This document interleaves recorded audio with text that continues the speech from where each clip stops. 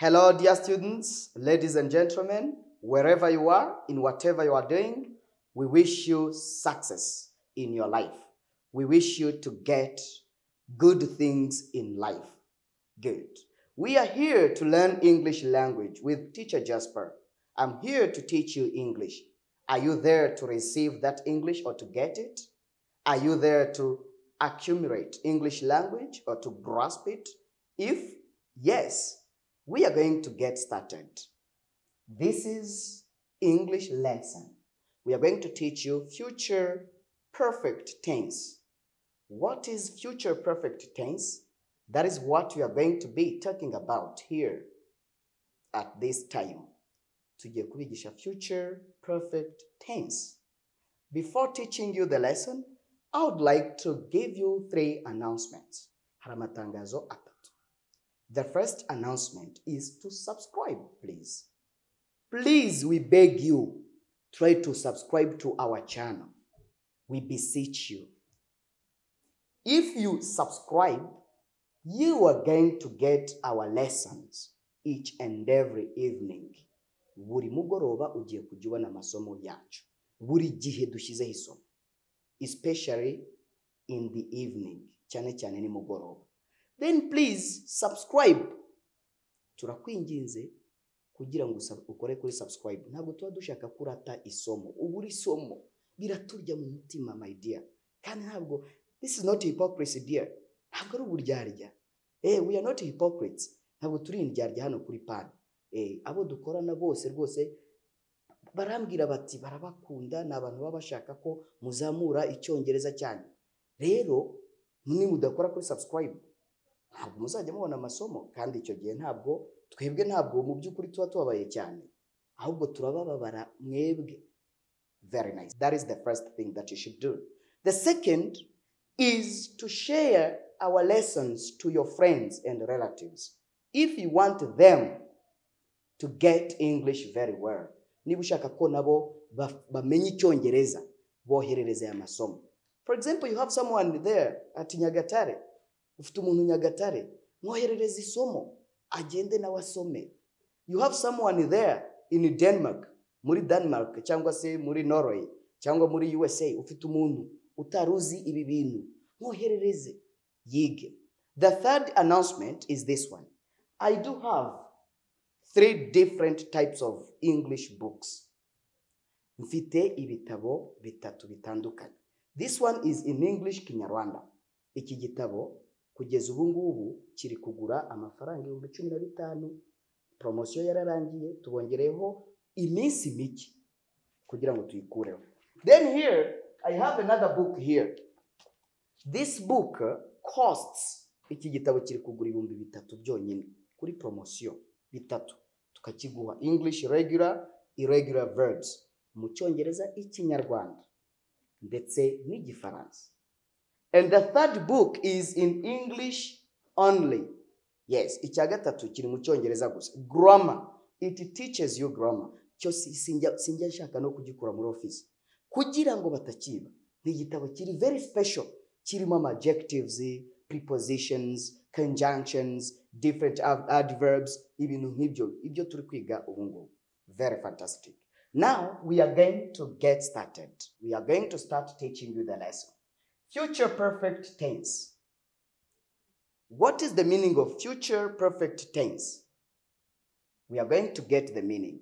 But before, let us first of all see the word of today, which is treasure. Treasure. Treasure. Treasure means ubutunzi. Ubutunzi in Kinyarwanda. Treasure. For example, you can say, she is expected to bring treasure in our family. Niwe witezweho kuzana ubutunzi mu muryango wacu.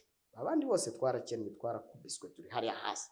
Then she is expected to bring treasure in our family. John is expected to bring treasure in our family. That is treasure. Treasure, ubutunzi. Nice. Future perfect is used for actions that will have been completed or done where before some other points in the future.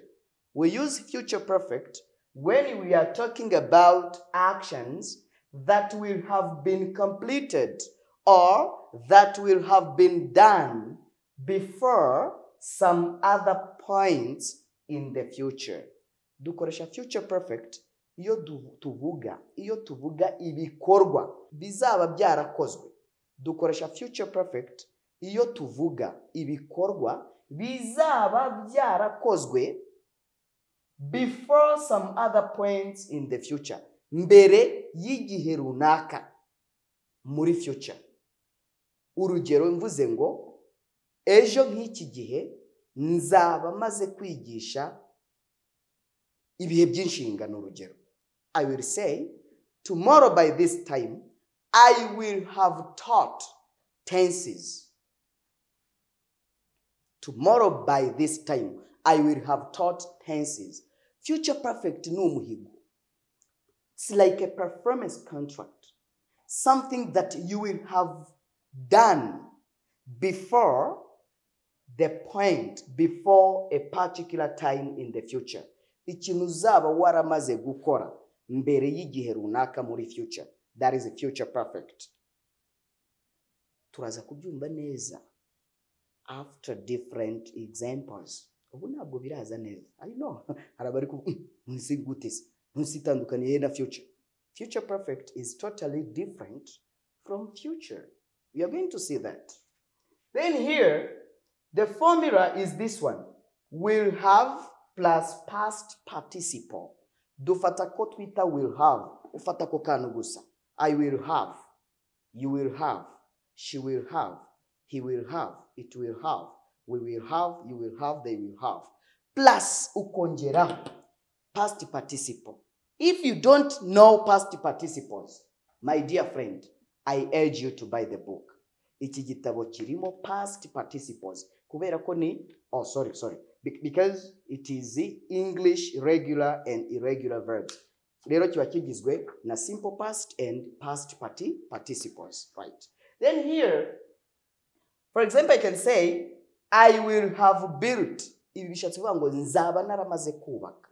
Ariko ntituramenya ngo nicyo uzaba waramaze kubaka. Turareba izindi ngiye. I will have built. This is past participle of verb to build, kubaka. Past participle of build is this one. Then we have will plus have, built. That is, if you do this, you are constructing or you have already created future perfect tense. You will have written, uzaba waramaze kwandika, verb to write, past participle of verb to write. She will have taught, verb to teach, past participle, verb to teach. Azaba yaramaze kwigisha. He will have washed. Azaba yaragize ate yarogeje, koza. Then it will have drunk. Izaba yaramaze kunywa mu gihe runaka. We are going to see that. Then here, we will have left. Tuzaba twaragiye, left, we will have left for, or we will have left the place. So twaravuye ahantu cyangwa twaragiye ahantu. When you put will have left for, ubugiye ahantu. Yes. Then you will have taken, uzaba warafashe. They will have finished, bazaba bararangije. Then these examples are going to help us, dear. Murebe hano. These examples are very important for you. We are going to see how to use future perfect in sentences. Nteruro. Next year by this time, umwaka utaha nk'iki gihe. Next year by this time, she will have built 2 houses in Kigali. Azaba yarubatse. Urumva ko ni future perfect. Ibikorwa icyo uzaba waramaze gukora. She will have built 2 houses in Kigali.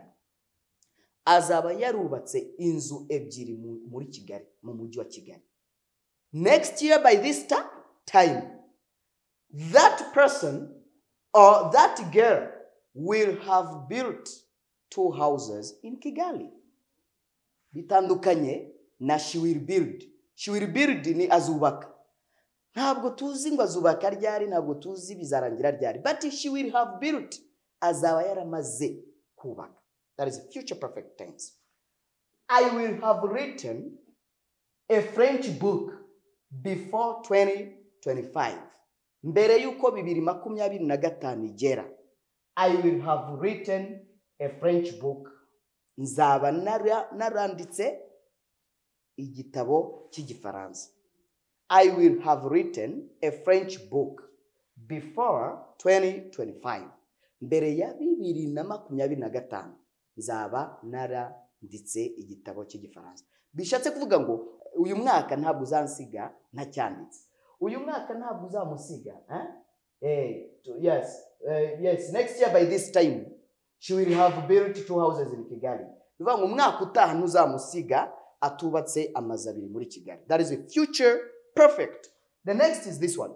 My teacher will have taught us English before June. Teacher, mbere yuko kwa 6 kugera, mwarimu azaba yaratwigishije Icyongereza. My teacher will have taught us English language before June. That is a future perfect. Good. John will have washed 2 cars tomorrow morning. Ejo mu gitondo John azaba yaramaze cyangwa azaba maze kugira gute koza imodoka 2. John will have washed 2 cars tomorrow morning. Impamvu yo gushyira n'akanyarwanda no kugira ngo wumve future perfect. Hari ukundi kuntu ushobora kubyiga ariko ntubyumve neza, my dear. Yes. Then here, this cow will have drunk 10 jerrycans of water tomorrow evening. Ndabizi iyi nka iranywa amazi. Ejo nimugoroba izaba imaze kunywa amajerekani 10 y'amazi. Jerrycans niho twakuye ijambo jerekani.